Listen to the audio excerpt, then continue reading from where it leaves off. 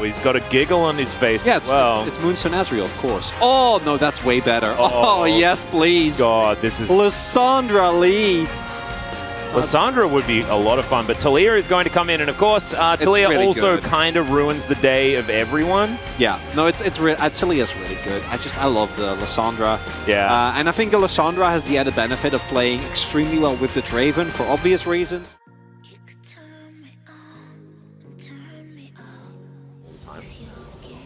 As Canyon's just walking towards him, they do manage to get the knock up, and is Morgan just going to die? Yeah, he is. I think he's spotted on a ward as he heads towards his red buff. Oh no, Handshake comes in. There is the Whirling Death as Effort has to try and get out of there. He does, as Canna is getting chased underneath the turret. Nice little knock up there as Morgan gets into turret range. Oh no! Oh, he's going to survive for now. But that was dicey. Canna. Have his Q. Yeah, just wandering through, and the flash has to be used.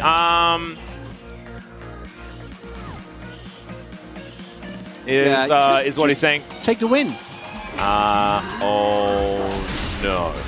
Well, now Morgan is just going to slice. He's going to dice. Soul Furnace does come through there, but it looks like Morgan's going to get the solo kill revenge. What a weird turn of events on that top side of the map. Oh dear. The Rift Herald did not decide to charge. She's getting very confused as... Oh, they just turn it into a catch!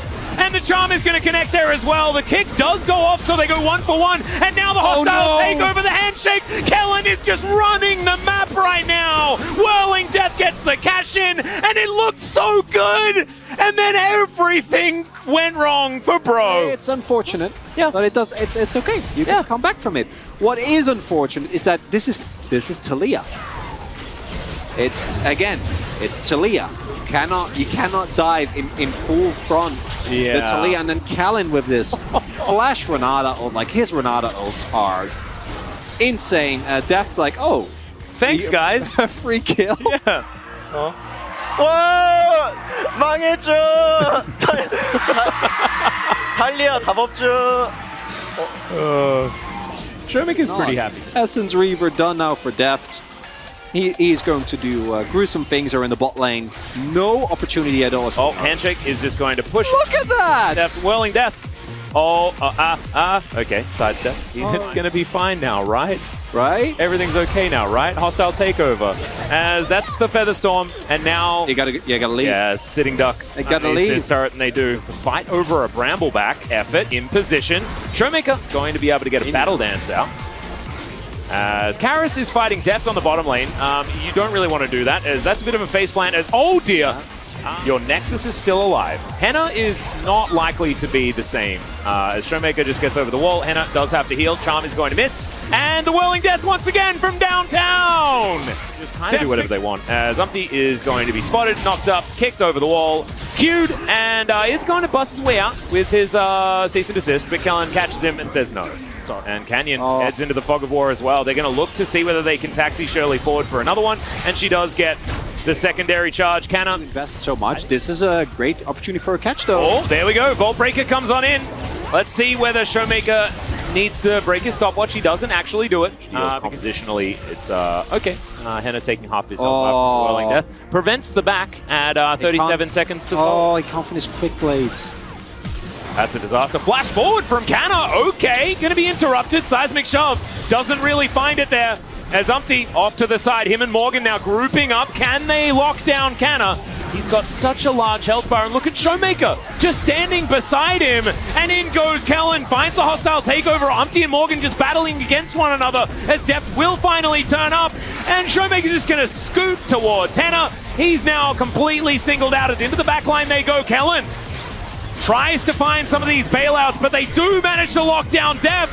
That's a huge one. Morgan is massive in this fight, but the Ari is going to be taken out. It's now ShowMaker or bust for DK, and he is going to be enough here.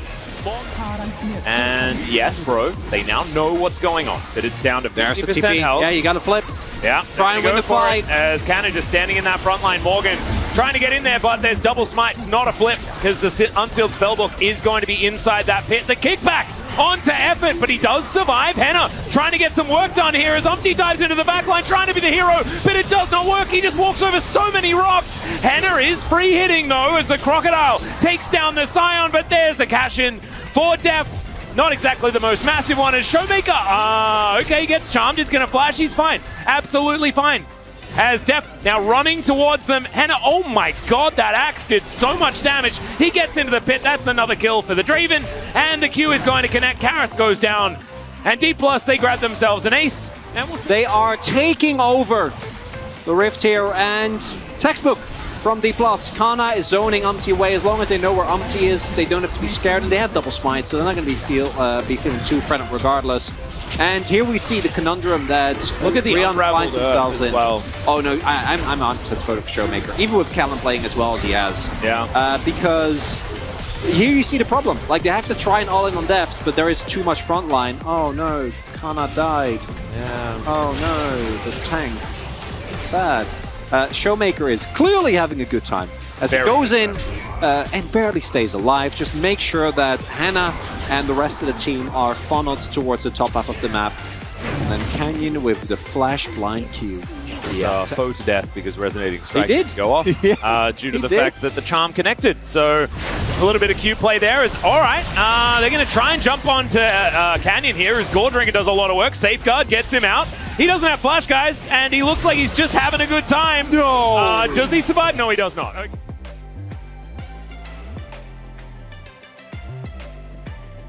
Someone the needs to unlucky walk in. target. Oh dear, there's the shove, thrown through the rocks. What can you do? You need to. Someone needs to walk. Yeah. You need to try and check. You can't give over Elder, but you can't really win this either. Umpty and Canna are fighting as there it is. They try for it, but there's a beautiful ulti that is going to come through from Kellen to say absolutely not. They tried, it was heroic, but it did not work out as now Morgan running for the hills, trying to get himself back towards the base. Whirling Death avoided there by Karis just narrowly, and it looks like DK won't even need an Elder. They are just looking to win the game right here at about 30 minutes in. Deft feeling very happy walking towards two turrets, and he can definitely do that because he's mega fed. Umpty going to dive on top of him here as ShowMaker puts up a wall, and Deft is going to be able to kite out the vibe. This game is well and truly over, but bro, hold your heads high. You're able to take game number 1. Didn't quite work in games 2 or 3, but you can do something like blaming the draft for that. And it was still a great performance from this squad that we didn't have very many expectations for. In the end, DK were too good, but Bro gave us an entertaining series. And most importantly, Brian look way better.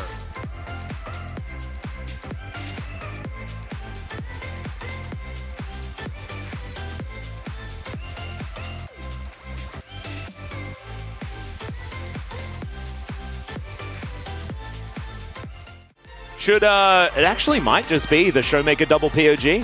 Yeah, it could be. I wouldn't be shocked if it's Callan. As mentioned previously, I think his Renata is true. So